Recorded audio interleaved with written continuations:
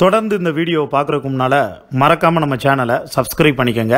அப்படியே அந்த வீடியோவுக்கு கீழே ஒரு பெல் ஐக்கான் சிம்பிள் இருக்கும், அதையும் கிளிக் பண்ணி மறக்காமல் நோட்டிஃபிகேஷனை எனேபிள் பண்ணிக்கோங்க. அப்போ தான் நம்ம சேனலில் போடக்கூடிய நியூஸ் எல்லாமே உங்களுக்கு இமிடியேட்டாக வந்து சேரும். தமிழ் சினிமாவில் ஒரு காலகட்டத்தில், அதுவும் குறிப்பாக 1980களில் கொடிகட்டி பறந்த ஒரு நடிகர் யாருன்னு வந்து கேட்டால் நடிகர் ராமராஜன். இந்த ஆளோட படம் ரிலீஸ் ஆகுது அப்படின்னா தயவு செஞ்சு நம்ம படத்தெல்லாம் ரிலீஸ் பண்ணாதீங்க அப்படின்னு ரஜினி கமலே வந்து பயந்து அரண்டு மிரண்டு போன காலம் அப்படின்னே வந்து சொல்லலாம். அந்தளவுக்கு ராமராஜனாக இருக்கட்டும், வெள்ளி விழா நாயகன் மோகனாக இருக்கட்டும், அவங்க புகழோட உச்சத்தில் வந்து இருந்தாங்க. இப்போ ரஜினி கமல் எப்படி இருக்காங்களோ அதை விட வந்து ஒரு மடங்கு வந்து கூடவே இருந்தாங்க அப்படின்னே வந்து சொல்லலாம். அதுலேயும் இசைஞானி இளையராஜாவோட பாட்டில் ராமராஜன் நடித்த எல்லா படமே சூப்பர் டூப்பர் ஹிட் அப்படின்னே வந்து சொல்லலாம். கரகாட்டக்காரன் படம் மட்டும் கிட்டத்தட்ட மதுரை தங்கம் தேட்டரில் 1.5 வருஷத்துக்கு மேலே ஓடின வரலாறுலாம் வந்து உண்டு. கரகாட்டக்காரன் படத்துக்கு அப்புறம் தொடர்ந்து பல சூப்பர் டூப்பர் ஹிட் படங்கள். ஒரு கட்டத்தில் தமிழ் சினிமாவுடைய சூப்பர் ஸ்டாராக வலம் வந்தவர், கோடிகளில் சம்பாரிச்சவர் அப்படின்னே வந்து சொல்லலாம். 1987ல் நடிகை நளினி, அப்போ அவங்களும் வந்து பார்த்தீங்கன்னா ஒரு முன்னணி நடிகையாக வலம் வந்தாங்க. நடிகை நளினியை உருகி வந்து காதலிச்சு இவங்க வந்து திருமணம் செஞ்சுக்கிட்டாங்க. ராமராஜனுக்கும் நடிகை நளினிக்கும் அருணா அப்படிங்கிற 2 பசங்க வந்து இருக்காங்க. இவங்களுக்கு இப்படி இருக்கக்கூடிய சூழ்நிலையில் ஒரு சில கருத்து வேறுபாடு எல்லாமே வந்து ஏற்பட ஆரம்பித்தது. அதனால 87ல் கல்யாணம் ஆகி 2000ல் புருஷன் பொண்டாட்டி பிரிய ஆரம்பித்தாங்க. எதனால் பிரிய ஆரம்பித்தாங்க அப்படின்னு வந்து பார்த்தா, ராமராஜனுக்கு குடிப்பழக்கம் அதிகமாக வந்து இருந்தது. பெண்களோட கொஞ்சம் தொடர்பு அதிகமாக வந்து இருந்ததா சொல்லப்படுது. அவர் குடிக்கிறதோட மட்டும் வந்து இல்லாமல் அப்போ கோடிக்கணக்கில் சம்பாரித்த எல்லா பணத்தையும் தான் கூட இருக்கக்கூடிய கூட்டாளியை, அதாவது ராமராஜனுக்கு புகழ் மயக்கம் ரொம்ப அதிகமாக இருந்தது.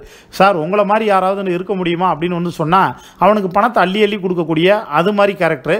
அது மாதிரி இருந்த பணம் எல்லாத்தையும் அப்படியே வந்து செலவழிக்கிறது, குடிச்சு அழிக்கிறது, இது எல்லாம் வந்து பார்த்துட்டு ஒரு கட்டத்துக்கு மேலே நளினி வந்து என் பிள்ளைகளோட எதிர்காலத்துக்காக நம்ம வந்து பிரிஞ்சிடலாம் அப்படின்னு முடிவு எடுத்திருக்காங்க.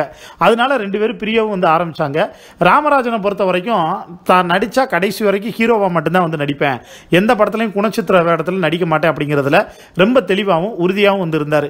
அதனால தான் கரகாட்டக்காரன் 2 படத்தில் இப்போ ராமராஜன் வந்து அப்பாவை நடிக்கணும் கங்கையமரன் கேட்டப்போ கூட அந்த படமாகவே வந்து இருக்கட்டும், கரகாட்டக்காரனாலே அதில் ராமராஜன் மட்டும்தான் ஞாபகம் வரணும், வேற யாரும் ஞாபகம் வரக்கூடாது அப்படின்னு அந்த படத்தில் நடிக்கிறதுக்கு இவர் மறுத்துட்டார் அப்படிங்கிறத நிதர்சனமான வந்து உண்மை. அருணா அப்படிங்கிற 2 பசங்க வந்து இருந்தாங்கல்ல, அதில் ராமராஜனுக்கும் நளினிக்கு பிறந்த மகள் வந்து இப்போ ஒரு தனியார் வங்கியில் பேங்க்ல வந்து பார்த்தேன்னா அங்கே இருக்கக்கூடிய லீகல் லாயராக வந்திருக்காங்க. அந்த லீகல் லாயராக இருக்கக்கூடிய அவங்க வந்து உருக்கமாக ஒரு விஷயம் வந்து சொன்னது என்ன அப்படின்னா, உலகத்தில் எங்கள் அப்பா அம்மா மாதிரி வந்து யாரும் வந்து பார்க்க முடியாது, எங்கள் அப்பாவும் அம்மாவும் வந்து பிரியிறப்ப எனக்கு என் தம்பிக்கும், நான் 7வது படிச்சுக்கிட்டு இருக்கேன், எனக்கு ஞாபகம் இருக்குது, என் தம்பி 6வது படிச்சுட்டு இருக்கான். அந்த சமயத்தில் தான் எங்கள் அம்மாவும் எங்கள் அப்பாவும் வந்து பிரிஞ்சாங்க. அவங்க கோர்ட்டில் விவாகரத்து கேஸ் நடந்துக்கிட்டு இருக்கிறப்ப திடீர்னு எங்கள் அம்மா வந்து மயக்கம் போட்டு வந்து விழுந்துட்டாங்க. மயக்கம் போட்டு விழுந்தோடனே கோர்ட்டில் இருந்த எங்கள் அப்பா பதறி போய் நேராக போய் என்னாச்சுமா ஏதாச்சுமான்னு தண்ணி தெளிச்சு வந்து பார்த்தப்ப உட்காந்துருந்த ஜட்ஜே வந்து கேட்டார், நீங்கள் உண்மையிலே டைவர்ஸ் பண்ணத்தான் வந்திருக்கீங்களா, இவ்வளவு பாசமாக அந்யோன்யமாக இருக்கீங்களே, அப்புறம் ஏன் டைவர்ஸ் பண்ணுறீங்கன்னு அவங்களே ஒரு நிமிஷம் வந்து ஷாக் ஆகிட்டாங்க. ஆனால் அப்பா இது வரைக்கும் அம்மாவை பற்றி ஒரு வார்த்தை கூட குறை சொன்னதில்லை, அம்மாவும் அப்பாவை பற்றி இது வரைக்கும் ஒரு வார்த்தை கூட எங்கள்கிட்ட வந்து தப்பாக பேசினதில்லை. நான் நினச்சா அப்பாவை போய் பார்க்கலாம், அம்மாவை போய் வந்து பார்க்கலாம், ஆனால் எங்களுடைய நலன் கருதி அப்பாவே வந்து ஒரு கட்டத்துக்கு மேலே தனியாக வந்து போயிட்டாரு. அதுக்கப்புறம் நடிகர் ராமராஜனை பற்றி உங்களுக்கே வந்து தெரியும், அவருக்கு வந்து ஒரு மிகப்பெரிய ஆக்சிடென்ட் வந்து ஏற்பட்டு உயிர் போகக்கூடிய சூழலில் வந்து இருந்தார். அதுக்கப்புறமும் முன்னாள் முதலமைச்சர் இறந்து போன ஜெயலலிதா அம்மையார் அவர் தான் முடிஞ்ச அளவு இவருக்கு உதவியெல்லாம் வந்து செஞ்சு அதுக்கப்புறம் அதிமுகவில் வந்து ஒரு சின்ன போஸ்டிங் எல்லாத்தையும் வந்து கொடுத்து அதுக்கப்புறம் அந்த அதிமுகவில் அப்படியே வந்து இருந்து கட்சியில் மேடையில் பேச இது மாதிரி போய் கடைசியாக இப்போ கூட அவர் வந்து பெந்தகோஸ்தா வந்து மாறிட்டதா ஒரு பேச்சு எல்லாமே வந்து அடிபட்டது.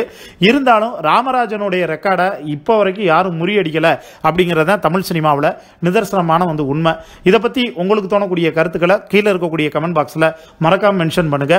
இந்த வீடியோ உங்களுக்கு வந்து பிடிச்சிருந்தா லைக் பண்ணுங்க, ஷேர் பண்ணுங்க, மறக்காம நம்ம சேனலை சப்ஸ்கிரைப் பண்ணிக்கோங்க. இன்னும் பல சுவாரஸ்யமான வீடியோக்களை தொடர்ந்து பார்க்கறதுக்கு கீழே இருக்கக்கூடிய பெல் ஐக்கான் சிம்பல் கிளிக் பண்ணி மறக்காம நோட்டிஃபிகேஷனை எனேபிள் பண்ணிக்கோங்க. நன்றி, வணக்கம்.